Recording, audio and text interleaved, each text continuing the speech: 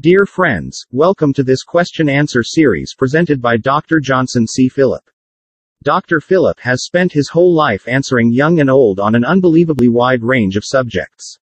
His ultimate aim is to help you to find answers to your questions and even doubts. In turn, this will help you in multiple ways. Dr. Phillip keeps posting question answers regularly. Many of these can be very helpful to you. Do not miss any of them. Please subscribe to our channel and you will get notice of each and every video as it is posted. It is easy to subscribe. Below this video you will see a subscribe icon. Please click it. Please also click the bell icon there to confirm your subscription. That is all. You will never miss any of these life-transforming videos. God bless you. Today, when Brother Thomas Philippos was leading us in prayer, he mentioned many things, and one of them was that God the Holy Spirit may guide these classes in such a way that each one of us might be able to get exactly what we need. And as we begin the class, I thank him for that prayer, and I also pray to God, my beloved ones, that these classes may be able to provide you exactly what you all need. In classes के द्वारा हर व्यक्ति को जिस चीज की जरूरत है वो उनको मिल सके प्रभु, ऐसा अगुवाई में प्रार्थना करते समय भाई थॉमस ने जो प्रार्थना की, प्रभु से मेरी विनती है कि हे प्रभु, मेरी भी यही विनती है कि हर व्यक्ति को निश्चित रूप से वह मिल सके जो उसको चाहिए.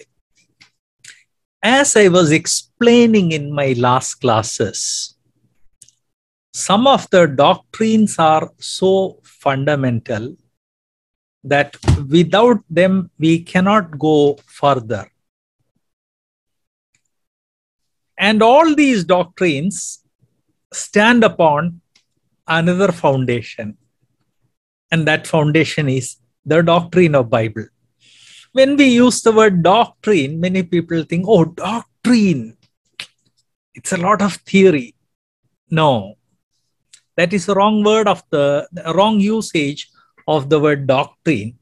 Doctrine actually means a collection of biblical truths. And doctrine of Bible means collection of all what the scripture says about itself. हम यहाँ पर परमेश्वर के वचन के बारे में, परमेश्वर का वचन क्या कहता है, इसका अध्ययन करने के लिए एकत्रित हुए हैं, क्योंकि बाकी सब कुछ इस नींव के ऊपर आधारित है. In my last class, I reminded you that we stand upon 4 foundations. Let me give you a review and let us proceed from there.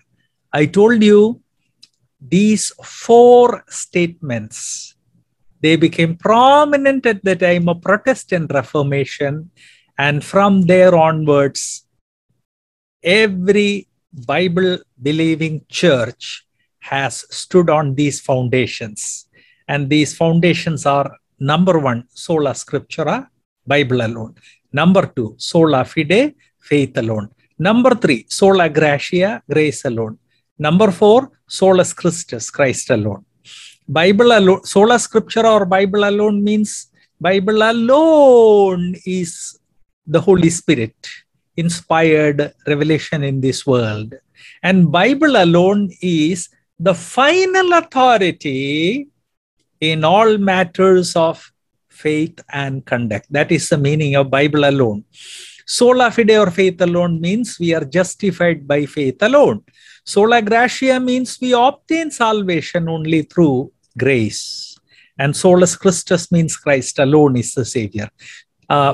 Bible, सिर्फ बाइबल का मतलब है कि 66 पुस्तकें ये जो हैं सिर्फ यही परमेश्वर का वचन है, और हमारे विश्वास और हमारे जीवन के मामले में अंतिम अथॉरिटी है मनुष्य कहीं नहीं लगता, मनुष्य की अथॉरिटी कहीं नहीं लगती है। सिर्फ विश्वास का मतलब है सिर्फ विश्वास के द्वारा हम धार्मिकता पाते हैं। सिर्फ कृपा का मतलब है सिर्फ परमेश्वर की कृपा के द्वारा उद्धार पाते हैं। और सिर्फ मसीह का मतलब है सिर्फ मसीह ही उद्धार करता है। And the what the Bible teaches about Bible, it depends upon hundreds of verses collected from all over the Bible. But there are two passages which are key. The first passage, 2 Timothy 3:16 and 17. 2 Timothy 3:16 and 17. All scripture is breathed out or inspired by God, and it is profitable for doctrine. It is profitable for doctrine or teaching, reproof, correction, and for training in righteousness, that the man of God may be mature, competent, equipped for every good work. And the second key we find in 2 Peter chapter 1, verse 20 and 21. 2 Peter chapter 1, verses 20 and 21. Knowing this, first of all, that no prophecy of Scripture comes from someone's own interpretation, for no prophecy was ever produced by the will of man, but men spoke from God as they were carried along by the Holy Spirit. जो पहले दो पद हमने पढ़े वे इस बात को याद दिलाते हैं कि संपूर्ण पवित्र शास्त्र पवित्र आत्मा की प्रेरणा से लिखा गया है, और दूसरे दो पद जो मैंने पढ़े वो इस बात को याद दिलाते हैं कि पवित्र शास्त्र में कोई भी बात मनुष्य की प्रेरणा से नहीं लिखा गया है। भाई जॉनसन, मैं जो पदों को बोल रहा हूं भाई जॉनसन उसको डालते जा रहे हैं कमेंट बॉक्स में। भाई जॉनसन के प्रति मेरा आभार, और सभी लोग वहां पर देख लें बाई चांस यदि आपसे मिस हो गया। Then there is a very important verse, or there are two very important verses that we should all know when we study about what the Bible teaches about the Bible. And these verses are Psalm 147, 19 and 20. Psalms 147, 19 and 20. He declares his word to Jacob. That means Jacob here means Israel. His commandments and rules to Israel. He has not dealt in this manner with any other nation. They do not know his rules. This is a very clear statement in the Bible that there is no Holy Spirit inspired revelation outside the Bible.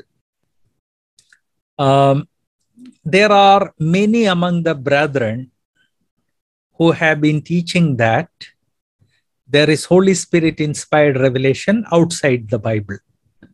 They claim that the Hindu scriptures contain Holy Spirit inspired revelation.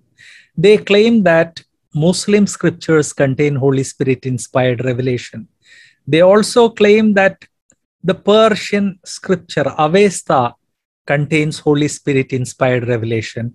In fact, one of the brethren writers has written that the Holy Spirit, it is the same Holy Spirit who has given revelation in the Bible, who has also given revelation in all the religions of the world. Please remember, that is absolute perversion, absolute perversion, absolute heresy. But there are people among us who would like to establish a religion, a Christian religion, which is a mixture of Christianity, Hinduism, Islam, Buddhism, Jainism, and all that. And a beginning was made in Kerala. A beginning was made in Kerala some 40 years, approximately 40 years ago, when they started an organization known as Kraistava Vedanta Vedi. Vedanta means the peak of Hindu philosophy. Kraistava Vedanta, that means the Christian faith, they tried to mix with the peak of Hindu philosophy. And a number of prominent brethren people were involved to start Kraistava Vedanta Vedi. And some of them have very strongly endorsed the idea that the Rishi Munis of India who wrote the Hindu scriptures were carried by the Holy Spirit. That means they were inspired by the Holy Spirit. Please remember that the Hindu scriptures were all produced at the time of the Old Testament. And about that time, the scripture is very clear that God declares his word to Jacob, to Israel, not to other nations. They have not understood it. मसीही जगत में, खासकर Brethren जगत में, इस तरह के कुछ लोग थे जिन्होंने सारे धर्मों को एक साथ जोड़कर एक नए धर्म की स्थापना की कोशिश की। और उन लोगों का दावा था कि गैर मसीही जो धर्म ग्रंथ है उन सब में भी पवित्र आत्मा की अगुवाई से लिखी गई बातें हैं। भजन 143, 19 और 20 स्पष्टतया बताता है।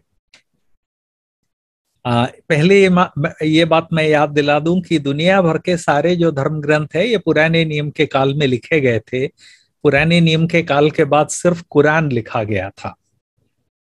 पुराने नियम के काल के बारे में भजन 147, 19 और 20 स्पष्ट करते हैं कि परमेश्वर ने जो भी पवित्र आत्मा की अगुवाई से जो भी संदेश दिया है वो सिर्फ यहूदियों को दिया है, यहूदी जगत के बाहर नहीं दिया है, और वे लोग इसको नहीं समझ सकते हैं। इस कारण सभी धर्मों को जोड़कर एक नवीन धर्म बनाने की ये जो कोशिश है, ये प्रभु के वचन में जिस एंटी क्राइस्ट के बारे में बताया गया है, जो आने वाले दिनों में आकर अपने आप को परमेश्वर के तुल्य बनाने की कोशिश करेगा, उसका धर्म है जिसमें सब धर्म एक समान जुड़ जाएंगे या एक समान जुड़े होंगे। There is a verse in the Bible which very clearly shows that people outside the Jewish fold did not even understand God when he sent a message. Exodus chapter 5 verse 2 makes it very clear, where Pharaoh says, "Who is the Lord? Who is the Lord that I should obey his voice? I do not know the Lord. I will not allow Israel to go."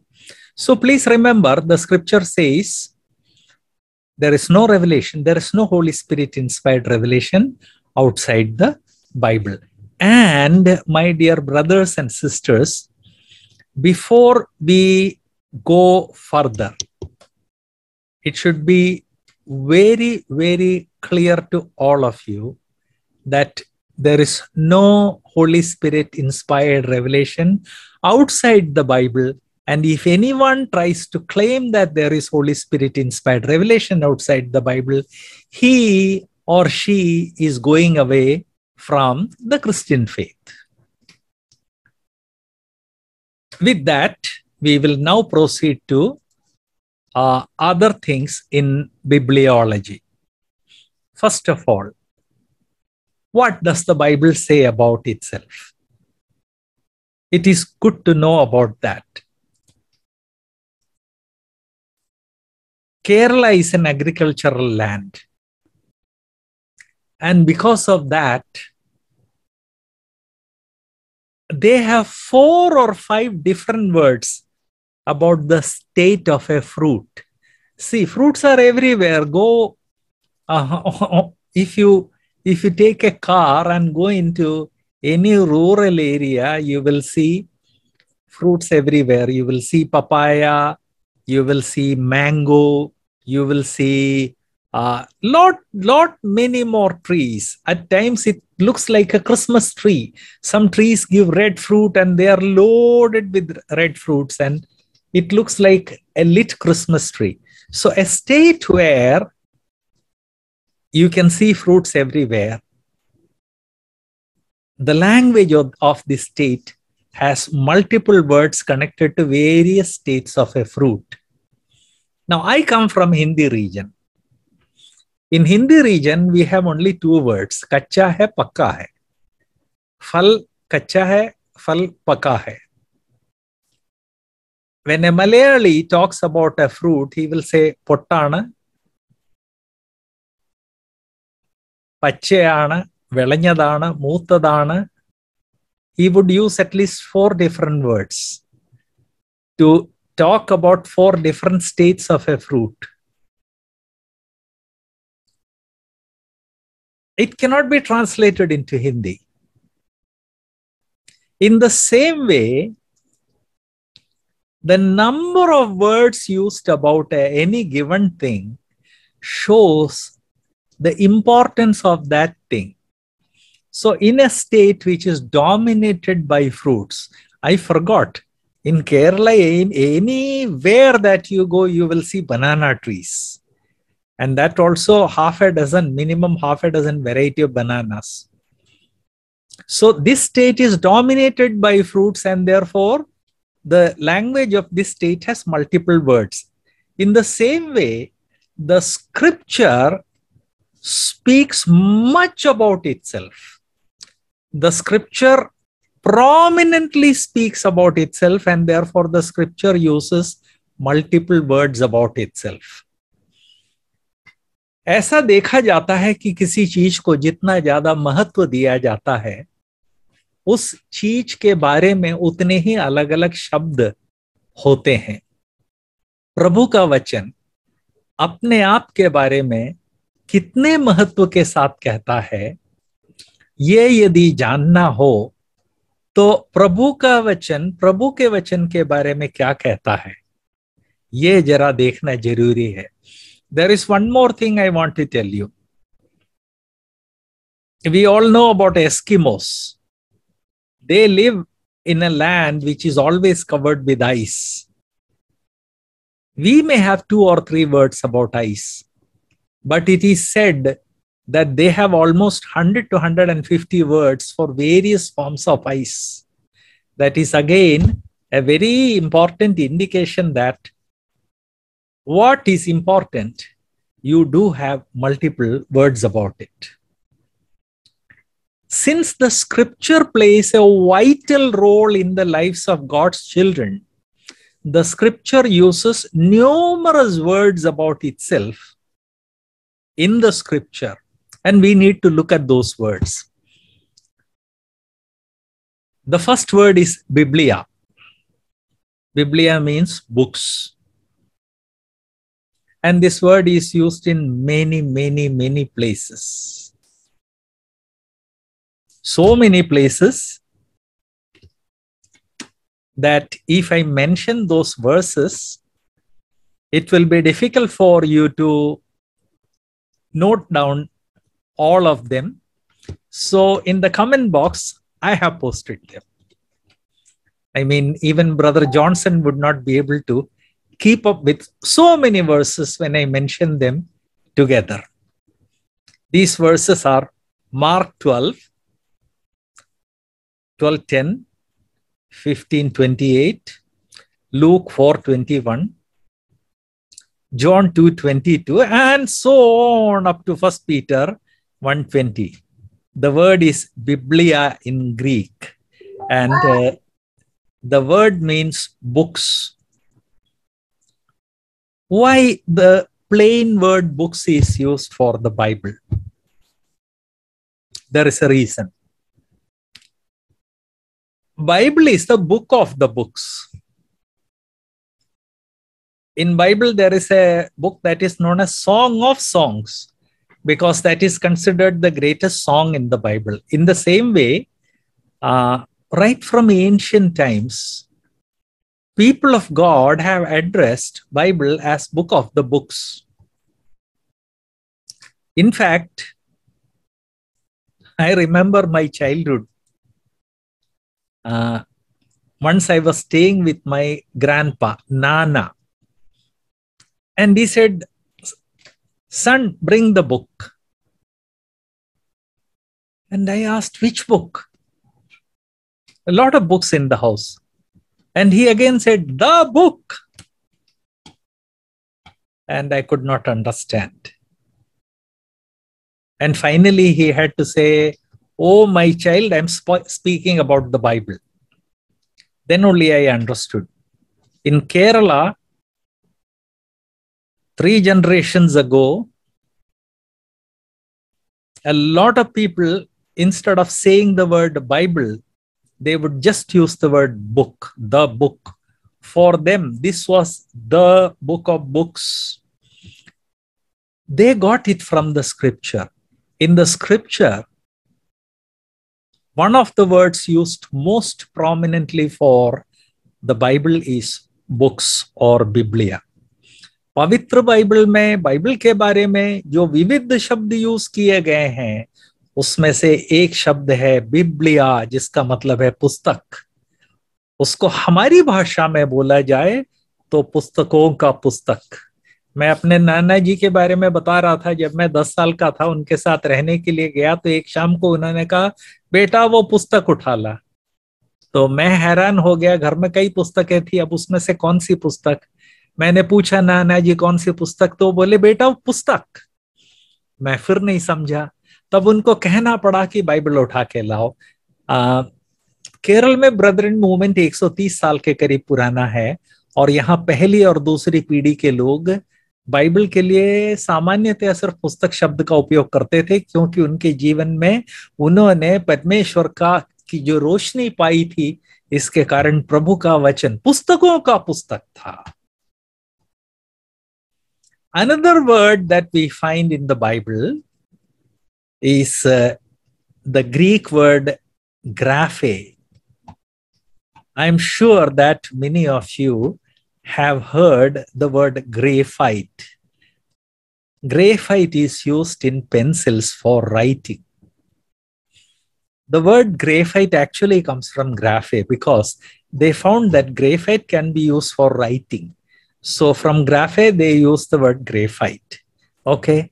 So the word graphe actually means writings. And in English Bible, it is translated either as scripture or as scriptures. Malayalam Tiruvezhuthu Vishuddha Vedam. Hindi Pavitra Shastra. तेरे बचपन से पवित्र शास्त्र तेरा जाना हुआ है. That is a usage which has to come back to our language. Brothers and sisters, the word scripture and scriptures have to come back to our language. Somehow we have forgotten to use this word. In our preaching, preachers often say, Paul says like this, Peter says like this, and such person says like this. We have to come back to the usage of the scripture says this. When you say Paul is saying this or Peter is saying this, you and I are creating a false impression in the minds of our children that these are human words. Okay, so the second word used in the scripture is scripture or scriptures. I have posted the verses in the comment box. There are so many that I thought Brother Johnson will find it difficult to keep up with the full list. These are the only 2 things which I am going to post. The rest, I am leaving the burden to Brother Johnson. In the scripture, we also find another word for scripture, and that is a widely known word, logos. In the beginning was the word was with God, and the word was God. In the beginning was logos. The logos was with God, and logos was God. That word logos is used for Lord Jesus Christ and also for the Bible. The question is, why use for Lord Jesus? We will come to that. We see this in passages like Mark 7:13. I'll go slow, Brother Johnson, to give you a chance. John 10:35. Romans 10:70. I will repeat. Mark 7:13. John 10:35. Romans 10:17.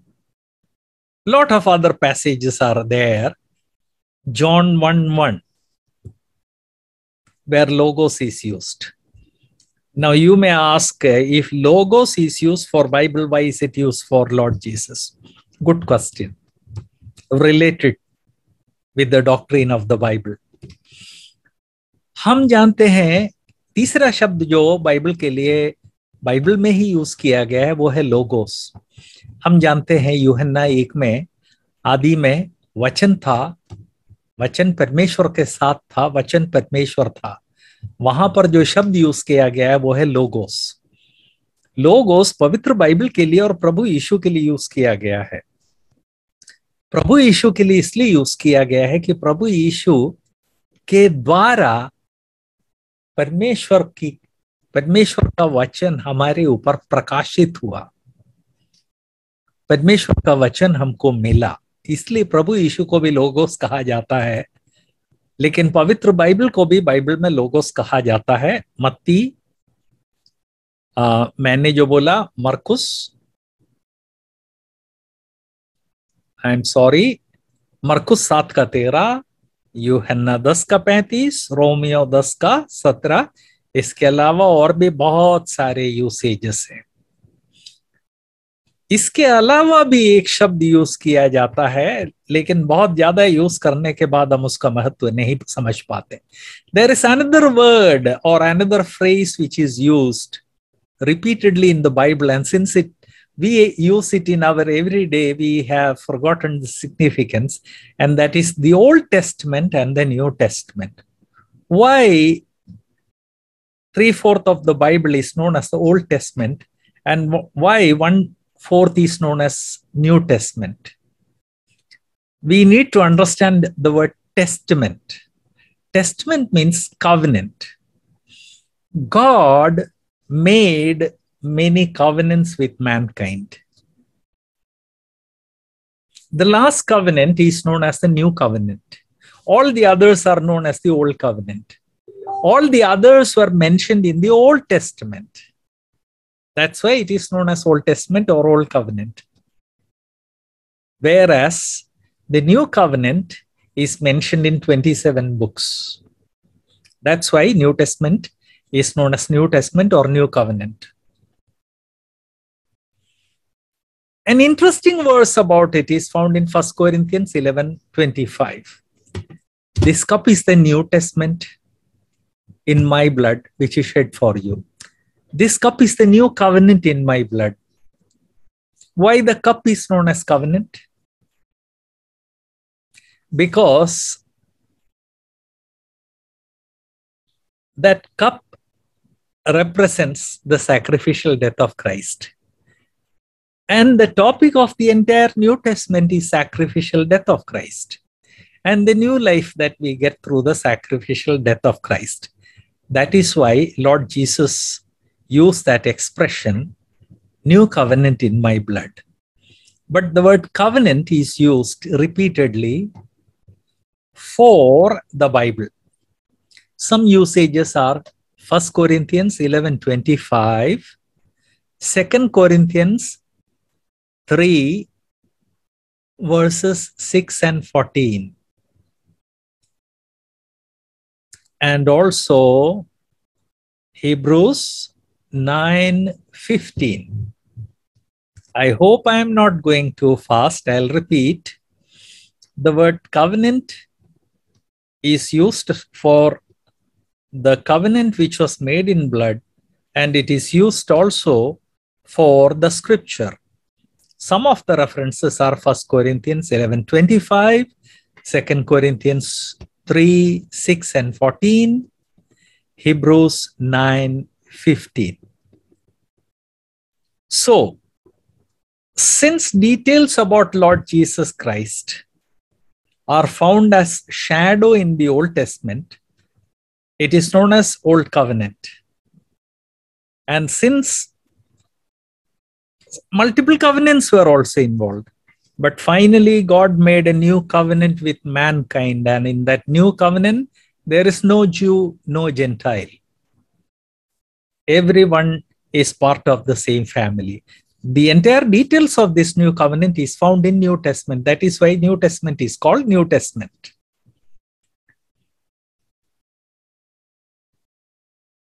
पुराना नियम, नया नियम हिंदी में सही अनुवाद नहीं हुआ है. मराठी भाषा में वो लोग उसको पुराना करार और नवा करार बोलते हैं, covenant.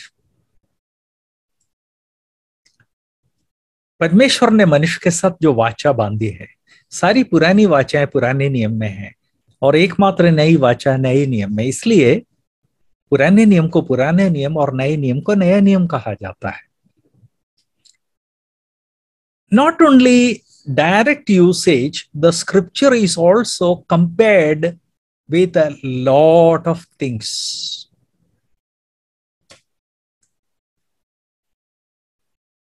Comparison always shows nature of something. For example, we say, our principal came to the class and roared like a lion. The way he shouted is compared with the roaring of a lion. To show the fantastic volume or impact of his roaring, the scripture uses a number of comparisons about itself. And studying those comparisons is very useful to understand the nature of the scripture.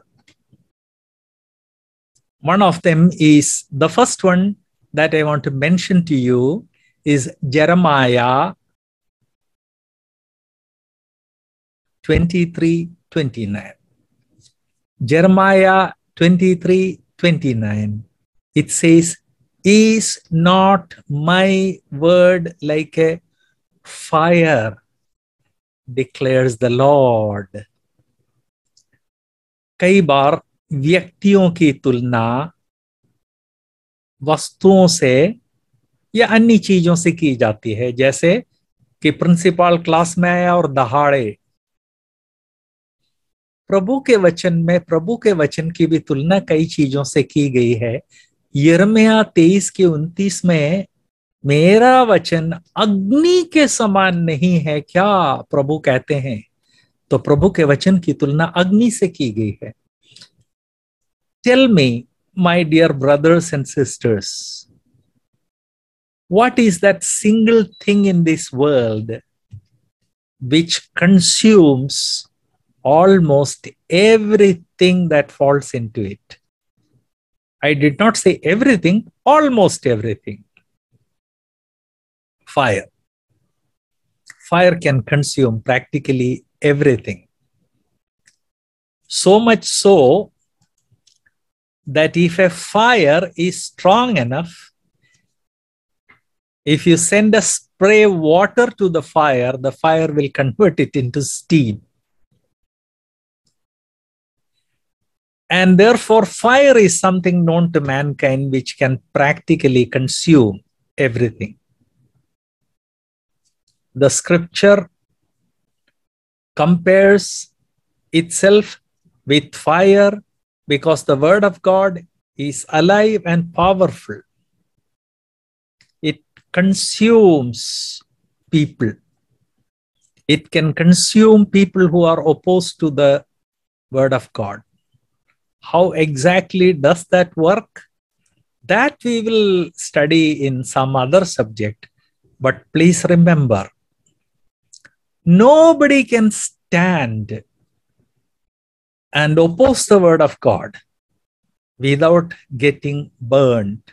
History is our witness that anyone and everyone who ever stood and opposed the word of God got consumed as though he was consumed by fire. So the first word used about the word of God is, first comparison is with fire. Second comparison is with hammer. Same verse, Jeremiah 23:29. And is not my word like a fire and like a hammer that breaks rocks in pieces. Now, hammer breaking rocks into pieces is known to all of us, Indians. We know that of all the rocks which are used in everyday life or even in construction, of all the rocks, the hardest one is granite. Granite is used in our kitchen, but granite is also used for making roads. And almost everywhere in India where construction is going on, you can see a man or men sitting under a shade, picking large pieces of granite and breaking them into small pieces. The hammer, when used in a proper manner, is so powerful that it can break even the hardest rock known to man in common life. I live in a state where granite is used for multiple purposes. Kerala and Tamil Nadu are states where granite is used for a lot of everyday purposes. And in many places you can see people sitting with granite and using hammer and chisel, giving various shapes to them. And in every one of these places, while there are many tools, the most prominent one is hammer. So is not my word like fire and like a hammer that breaks rocks in pieces? The word of God is so powerful that it is compared with two very powerful things known to man. One is fire, which consumes everything. One is hammer, which breaks everything. यिर्मयाह 23 की 29 में दूसरा शब्द जो है वो है हथौड़ा. तो पहला शब्द है, क्या मेरा वचन अग्नि के समान नहीं और क्या मेरा वचन हथौड़े के समान नहीं, जो पत्थर को टुकड़ों में तोड़ देता है. मैं यही बता रहा था कि मनुष्य के लिए सामान्य जीवन में जाना हुआ जो सबसे ज्यादा कठोर पत्थर है, वो पत्थर है ग्रेनाइट. उसको भी हथौड़ा तोड़ देता है. तो प्रभु का वचन अग्नि के समान शक्तिशाली है, हथौड़े के समान शक्तिशाली है. Another comparison is with a lamp. And this is a verse that I'm sure all of you have memorized. If not, you must memorize and you must make your children to memorize it. And that is Psalm 119, verse 105. Psalm 119, verse 105. Thy word is a lamp unto my feet.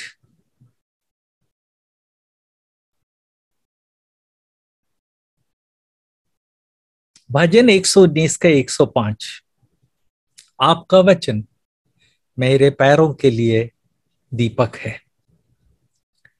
It is talking about a Christian's walk. Today we live in a world that is dominated with electric lights. And production of electricity has become so common. And tax money has become so abundant that in cities you can go to almost any corner and you would have light. But please remember, this was not the situation a few years ago. A few years ago, when you went even for church meeting, you had to take a lantern with you. Torches were not common. And I still remember attending a lot of church meetings here in this state of Kerala, where after a church meeting, everybody would lit their lantern, and in the light of the lantern, you would walk. A lantern is not like a torch, which throws the light to a distance. It throws light for your feet. That is what the scripture is saying. Your word is a lamp unto my feet. It is a comparison with that village culture where everybody takes a lamp and walks on feet. In this world, it is the scripture which shows us, which gives us light for every step.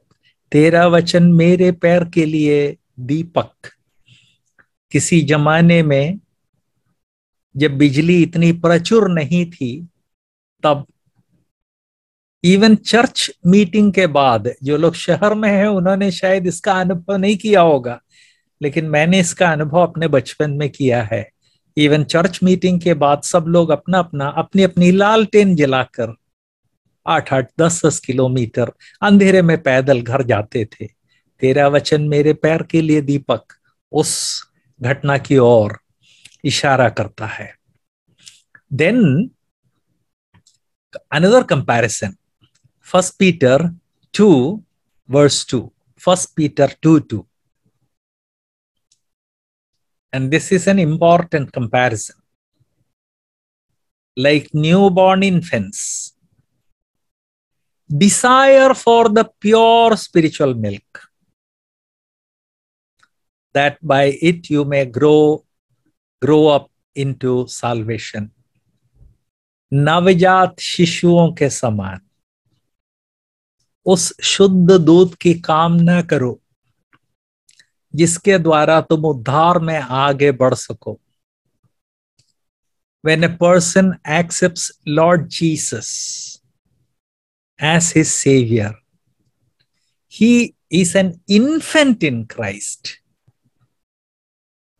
He may be 20, 40, 60, or 80 in his human age, but in his spiritual life, he is an infant, and that infant needs milk. Bible is that milk. पहला पत्रस 2:2 नए शिशुओं के समान दूध की कामना करो जब कहता है, तब हम इस बात को याद रखें कि प्रभु यीशु को एक व्यक्ति जब ग्रहण करता है उस समय 20, 40, 60 या 80 साल का होगा. मानसिक तौर पर आत्मिक जीवन में वो सिर्फ एक शिशु है और उसको प्रभु के वचन के दूध की जरूरत है जो पिलाना जरूरी है. Here I want to pause for a minute and talk to you about a very, very serious matter which is destroying the brethren assemblies. We know that for brethren assemblies, Kerala produces the biggest missionary enterprise. Today, there are about 3,000 brethren evangelists all over India.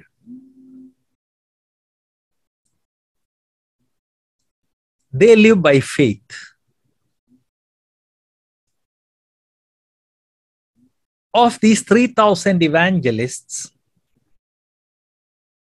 only about 20% are people of Kerala. The remaining are people of Tamil Nadu, Andhra Pradesh, Orissa, Bihar, Madhya Pradesh. But 95% of their support comes from the state of Kerala. The small state provides for 95% of the funding. That is highly commendable. But in the last about 70 to 80 years of Kerala missionary enterprise, hundreds of Keralites went to North India and they established hundreds of assemblies. They brought thousands of people to the Lord, baptized them, but they made one historical mistake. And the historical mistake is they did not teach the word of God systematically. I was brought up in North India. I have visited North Indian assemblies widely, and therefore I am giving you information firsthand. The Brethren enterprise in India started with the help of or because of the initiative of Keralites. But these Keralites who went and established hundreds of assemblies in North India, they were very lax in teaching the word of God, the full counsel of the word of God to North Indians.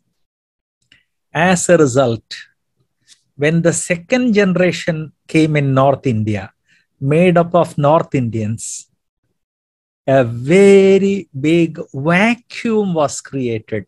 A large number of North Indian evangelists do not know the ABCD of the word of God. They do not know bibliology. What does the Bible teach about the Bible? What does the Bible teach about Christ and his sacrifice? What does the Bible teach about sin? Human creation, human fall, human depravity. They don't know.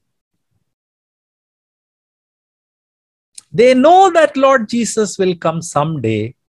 Other than that, they do not know anything in detail about rapture, post-rapture judgment of believers, millennium, and post-millennium final judgment, and then entry into eternity. Who is responsible for it? The Keralite evangelists who went to North India, who were so preoccupied with bringing people to Christ, but who did not give doctrine, who did not teach the fundamental truths to North Indian believers, are responsible for this state of chaos. I know, as I said, because I was brought up in North India. I also know because a large number of North Indian evangelists are in communication with me. And I often feel so disappointed that these brothers, they claim to be evangelists, but they don't know even a fundamental doctrine like justification by faith. Do you know why? We failed in teaching them the fundamentals of the scripture. There are also representatives from Rajasthan in this group. I'm very happy, very, very happy that there is a wide representation. But I regret that those people who had to teach the fundamentals of the word of God failed in teaching. And when the second generation came, the second generation is almost blank about the scripture. They have not heard about dispensation. And without knowing about dispensation, you cannot understand the Old Testament, the New Testament, the rapture, the judgment seat of Christ, tribulation, millennium, final judgment, and eternity. Brothers and sisters, those of us who are in teaching, we need to understand that when a person comes to Christ, he may be 20, he may be 40, he may be 60, he may be 80, but the word of God very clearly says that he is only an infant and we have to feed him milk. And after some time, we have to feed him more solid food. And this way, we have to keep on feeding him till he is able to take the solid food of the word of God. So the word milk for the word of God reminds us of this historical fact that somewhere there was some very serious mistake. And as I teach bibliology, I want to remind you, my dear brothers and sisters, it is still not too late. It is still not too late. Many of you who have a wider involvement, please make it a point to teach the whole counsel of the Word of God, starting from milk, going up to solid food. मैं यहां पर यह बात बता रहा था कि आज प्रभु के वचन के मामले में बहुत अधिक अज्ञान है, खासकर उत्तर भारत में। पुराने नियम की व्यवस्था, नए नियम का युग, परमेश्वर के द्वारा मनुष्यों के बीच में अलग अलग युगों में जो किया गया, प्रभु यीशु का आसमान में आगमन और मंडली का उठा लिया जाना, वहां पर मंडली का न्याय और पृथ्वी पर महोपद्रव का समय, उसके बाद प्रभु यीशु का द्वितीय आगमन पृथ्वी पर, उसके बाद प्रभु यीशु का 1000 वर्ष का राज्य, उसके बाद जो अंतिम न्याय है, उसके बाद शाश्वत काल में प्रवेश है, इन सब के डिटेल्स, उसके अलावा विश्वास के द्वारा धर्मी ठहराया जाना, परमेश्वर के वचन के बारे में परमेश्वर का वचन क्या सिखाता है,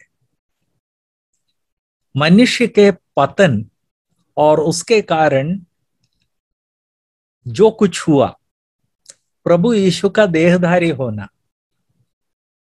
प्रभु यीशु का एक कुंवारी के द्वारा जन्म लेना, ये सब इतने फंडामेंटल डॉक्ट्रिन्स हैं कि इन चीजों को जब तक मंडली में सिखाया नहीं जाएगा तब तक विश्वासी लोग अपने जीवन में बच्चे रहेंगे। इन चीजों की टीचिंग पर्याप्त मात्रा में नहीं दी जा रही है, इसका मुझे बेहद अफसोस है। और आज जिन लोगों की जिम्मेदारी, जो लोग सुन रहे हैं उनमें जिन लोगों की जिम्मेदारी है प्रभु का वचन सिखाने की, उन सबको मैं याद दिलाना चाहता हूं, मेरे प्रिय भाई, मेरी प्रिय बहन, अपनी जिम्मेदारी से भागे नहीं, क्योंकि हम जो करते हैं और जो नहीं करते हैं सबके लिए हिसाब देना पड़ेगा। I took 5 minutes to divert from bibliology to the subject of teaching the whole counsel of the Word of God, because in that we have made a very serious error and today we are reaping the results. Those of you who have the gift of teaching, please remember, don't be careless, teach the whole counsel of the Word of God. May God bless you. Dear friends, I am confident that you enjoyed listening to this question-answer video by Dr. Johnson C. Phillip. He would love to get your questions. Please post your questions in the comment box below this video and he will prepare a video reply for you.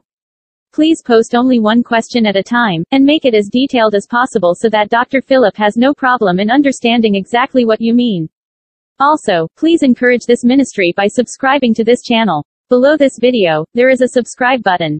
Please click it. Also, please click the bell icon near it to complete the process of subscribing. Thank you very much for being such an encouragement to our channel.